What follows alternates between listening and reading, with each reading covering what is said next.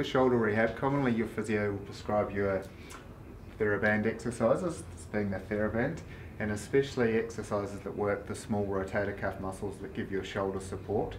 So we're just going to demonstrate an external rotation with the Theraband.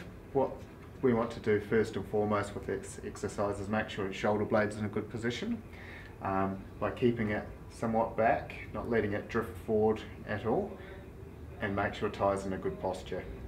So elbow needs to stay still, and we'll just get him to demonstrate first and I'll talk through it. So rotate out,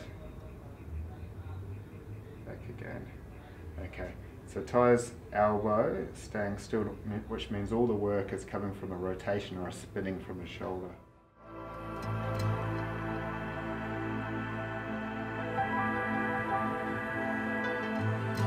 Where things tend to go wrong with this exercise is people start to drift out with their elbow backwards, needs to stay on the spot, and also the shoulder blade needs to stay still there. So it's just literally a spinning movement.